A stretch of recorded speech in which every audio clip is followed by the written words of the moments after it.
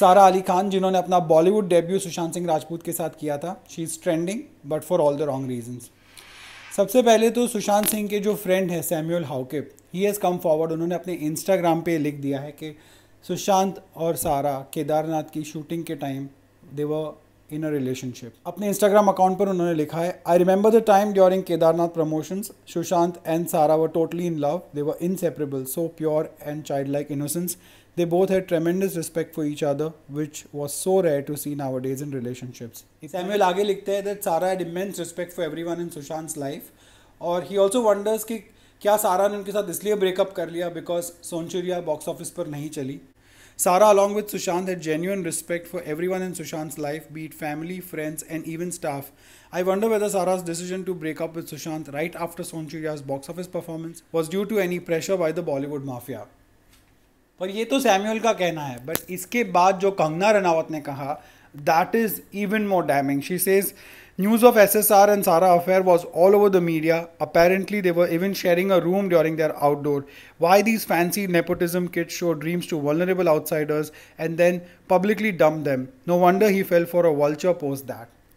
Obviously she is referring to Riya Chakravarti as a vulture in this, क्योंकि immediately after Kedarnath, it seems Kedarnath 2018 में आई थी and 2019 के beginning में रिया चक्रवर्ती और सुशांत सिंह एक पार्टी में मिले थे. They knew each other before that, पर उसके बाद they became good friends and then they started dating also and then she moved in with Sushant. ये सारी चीज़ें आपको पता है. इतना ही नहीं, सारा अली खान की जो नेक्स्ट फिल्म है वरुण धवन के साथ, कूली नंबर 1, उसकी न्यूज़ आई कि वो Amazon प्राइम पर रिलीज हो सकती है. And minutes after that boycott Bollywood का जो मुहिम चला है ट्विटर पर, उसमें इस फिल्म का भी नाम जुड़ गया. डिस्कशन शुरू हो गया ट्विटर पर कि क्या जैसे सड़क 2 को बैन किया गया, क्या सड़क 2 को जैसे डिसलाइक्स दिए गए, वैसे ही सेम कूली नंबर 1 के साथ भी करना चाहिए, because it has 2 Bollywood products, 2 nepotism products in this case, which is Varun Dhawan and Sara Ali Khan.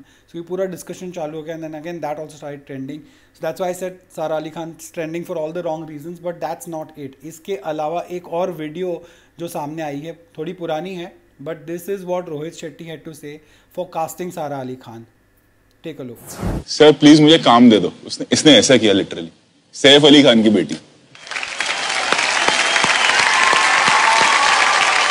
Amrita Singh और सैफ अली खान की डॉटर अकेले चल के ऑफिस में आना और एक डायरेक्टर के सामने बैठ के ये कहना कि सर मेरे को काम दे दो प्लीज. मुझे रोना आ गया. अरे यार, मैंने बोला तू पिक्चर कर ले. क्या बात है. अब ये स्टार बन गई तो मैं बोल सकता हूँ. ऐसे नहीं बोलते.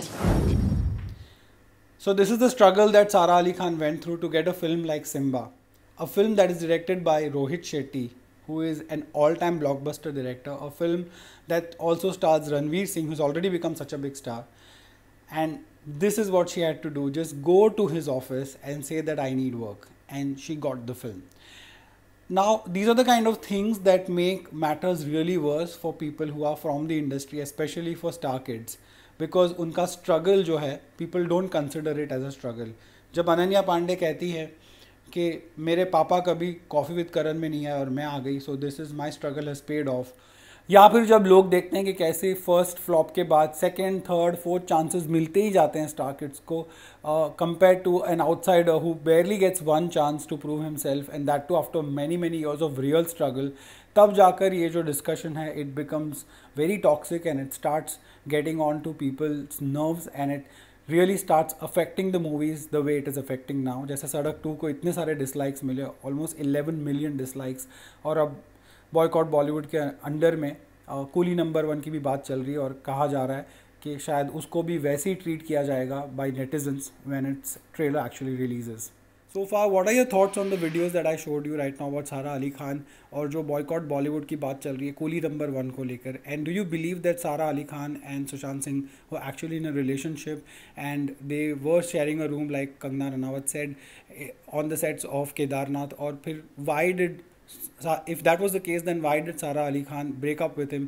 Was it only because Sonchuriya did not do well at the box office and because of Bollywood mafia? इन सारी बातों पर आपका क्या ख्याल है? And also, what do you think about nepotism and the whole struggle that star kids go through? इन सारी बातों पे आप प्लीज़ मुझे अपने comments में बताइए जो भी आपके thoughts हैं. Thank you so much for watching.